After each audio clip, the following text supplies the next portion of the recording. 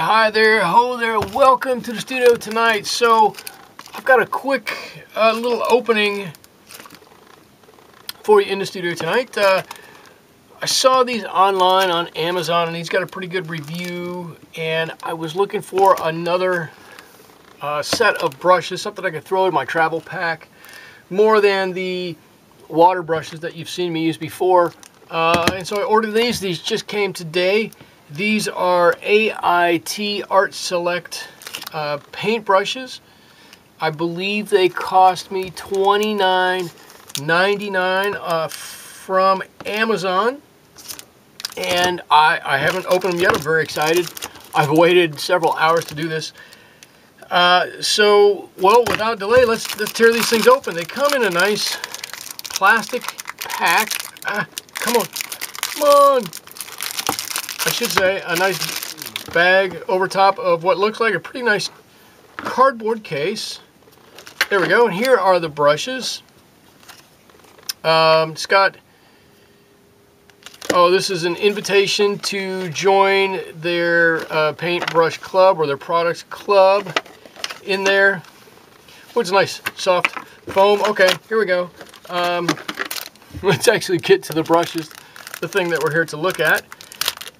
These are supposed to be pure Russian Sable brushes.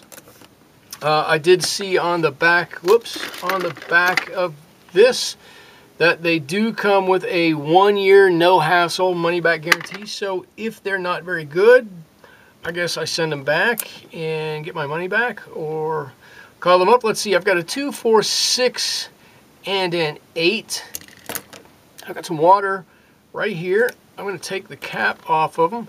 Oh, they don't have any gelatin on them, actually. They're pretty soft right there. Let's get that out. Just want to push this into my hand a little bit. And I don't know if you can see, I push it into my hand a little bit, and the bristles, they're pretty springy, and they're coming back to a really nice point. I'm surprised, especially for such a relatively inexpensive brush. Okay, so this one, the number 6, yep. Okay, my number 8 didn't have much of any gelatin on it, holding the bristles in place, but the other 3 do. The 6, let me give this a quick little, yeah, that's coming, snapping right back to a point. See if you can see it. There it is. Looks pretty good. We're going to do a little bit of paint here in just a second. Oh, this one's pretty good too. Wow. All right.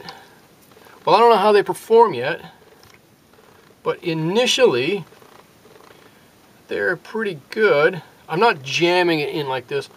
I'm rolling it kind of from the side a little bit. If you're wondering what I'm doing. And well, I've got one hair that's really out on this one. Just trying to see what else, if I can get any hairs to separate here. I've just got that one. Okay, let's see how these work with a little bit of color. I've got my M-gram set here and a piece of paper. I'm not exactly sure what color paper this is. Let me start with the larger brush. Here, my number 8, and I'm going to charge this up with a nice, a heavy, bright color we can all see fairly easily. Let me do it this way. I've got my rig set up here for shooting something else, and so I'm a little out of sorts. Normally I would work up here a little bit more. It's having me work down here. Alright, so if I just try to lay on a little color, I always want to see how much this holds, how much water. It holds a nice amount of water.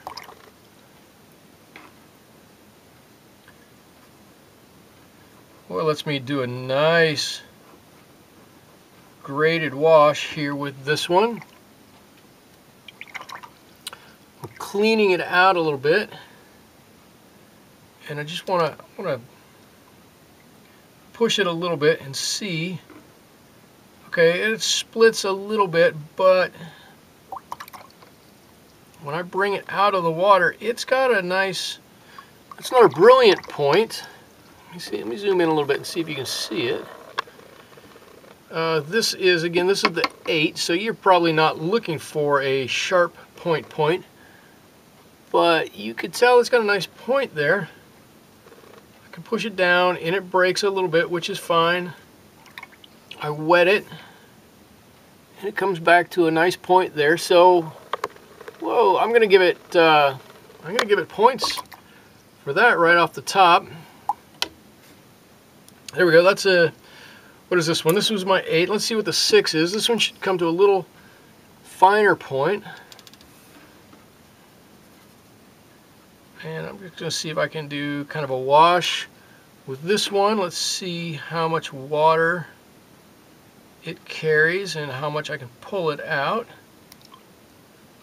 Clean my brush again and bring that right down. Well, I can bring that right down to nothing.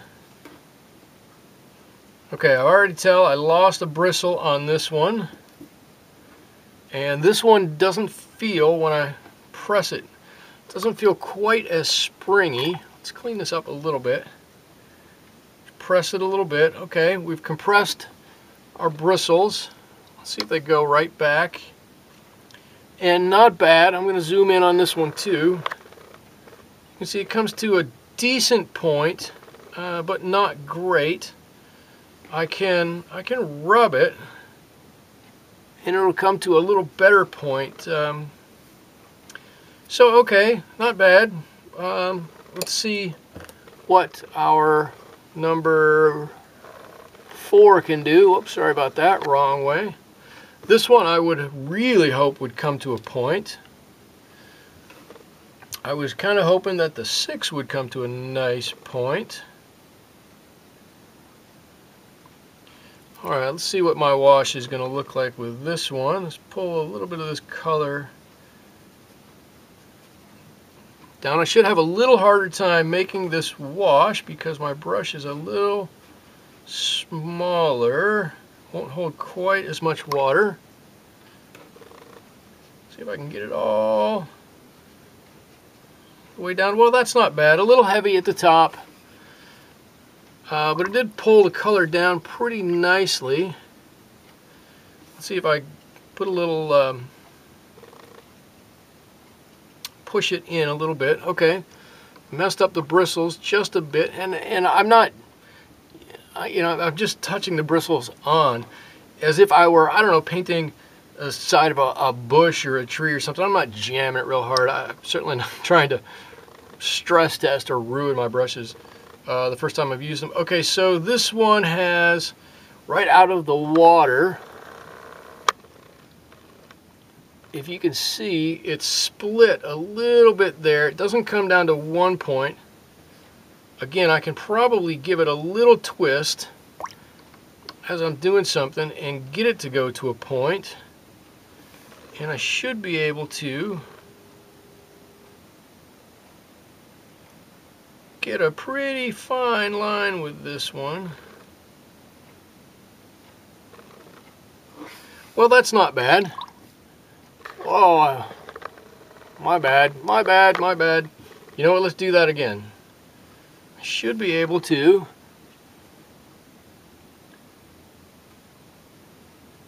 get a nice fine line, smooth, steady line with that one.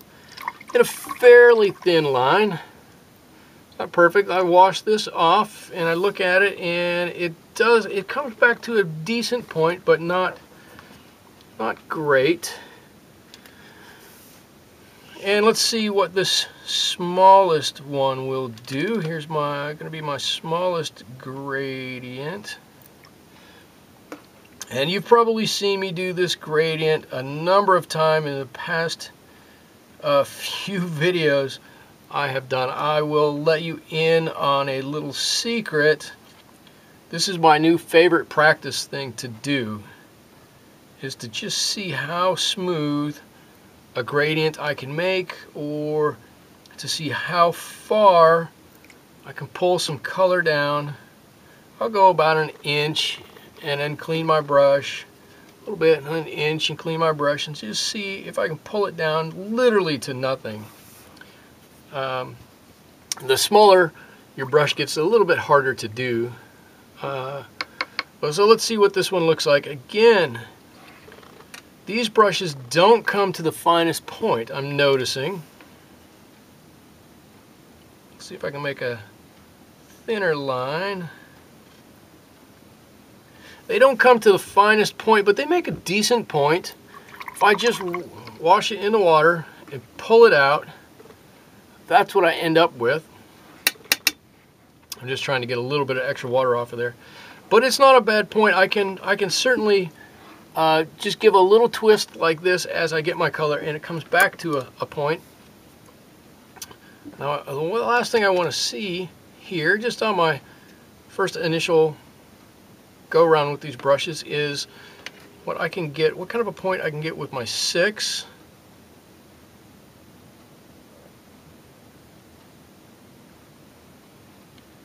Alright, so I told you I couldn't get a fine line with that, and oops, I'm sorry. Like I said, my camera is just not pointing exactly the way I thought. So that's my number 6 right there. That's a pretty fine line. If I twirl my brush around, it does come to a fairly fine point. And here we go, the last one I want to see. What I can do is number 8. Oh, this one doesn't seem like it's going to be quite as nice. I can't quite find the tip on this one. Doesn't come to quite, I can't do quite as small a line, which you would expect from a larger brush.